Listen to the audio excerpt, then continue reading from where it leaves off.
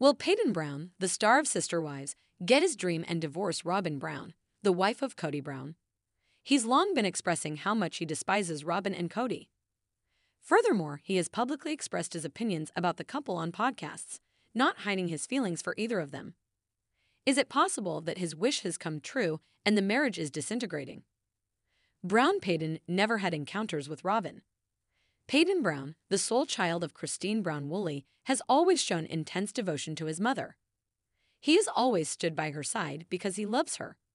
He most recently traveled from Utah to North Carolina by plane to perform as Maddie Brown Brush's Mr. Mom. While Maddie's husband, Caleb Brush, put in long hours at work, she had business to attend to with Janelle Brown. Thus, they required more assistance. Paedon offered assistance without even blinking. He was also seen driving an hour to his sister Aspen Brown Thompson's house on the Sunday, September 22nd edition of Sister Wives. It was a small family get-together with Maddie and her children, so he was excited to meet everyone and play the role of the best uncle. In addition, he disclosed that he worked as a bouncer at a gentleman's club, which amused and confused everyone. But it was not shocking, given the type of person he is. The first Brown child to reveal Kody and Robyn to the family by spilling tea on them was Paedon. In addition, he told The Sun about the couple's issues in 2022. "My relationship with Robyn has never been easy or normal. Sincerely, there are a ton of explanations for it. I treated her kids badly. I observed my dad acting in ways toward them that he did not act toward me. She didn't like that I was being impolite to her children since I ended up being unpleasant to them. Thus, partiality was a major factor in their relationship's failure. From the start, Aspen Brown Thompson, his sister, saw this and called it out.